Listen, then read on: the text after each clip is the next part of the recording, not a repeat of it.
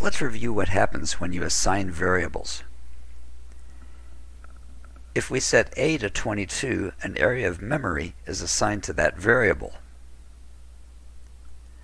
When we say int b becomes a new area of memory is assigned to variable b, and the value in a is copied into that area. Arrays are different. When you create a new array, as shown here, memory gets allocated for the array elements. What goes into the memory location associated with the variable a is a reference to where to find those elements.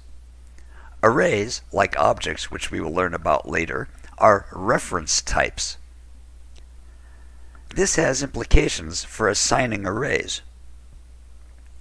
When we do an assignment like this, array b equals array a, the reference is copied to array b.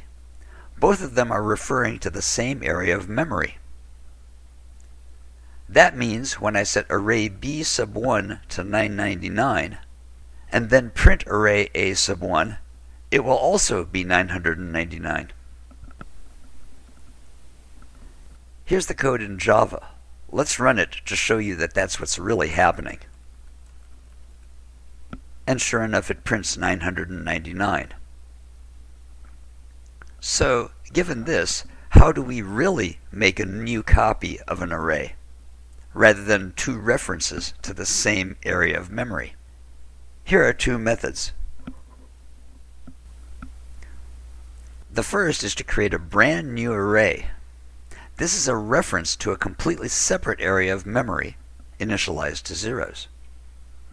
Then run a loop for the length of the original array to copy the contents. Now, changing one array's contents doesn't affect the other array at all, because they're in two separate areas of memory. Another method is to create a brand new array, and we'll make one that is the same length as a by saying array a.length, and then use the system.arrayCopy method. The system.arrayCopy method has these parameters: the source array, the array that we're copying from, the starting index in that array, the destination array, the one we're copying to, the starting index in the destination, and the number of items to copy. Now, if I set array c sub 2 to 777, and I print array a sub 2,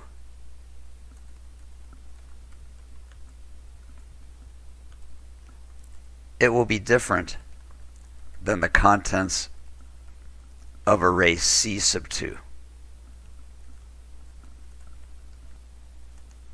Let's clear our terminal and run it again, and sure enough, we have two different arrays. The important point to remember is that arrays are reference types. This will be important when we discuss objects, and also when we investigate passing arrays as arguments to methods.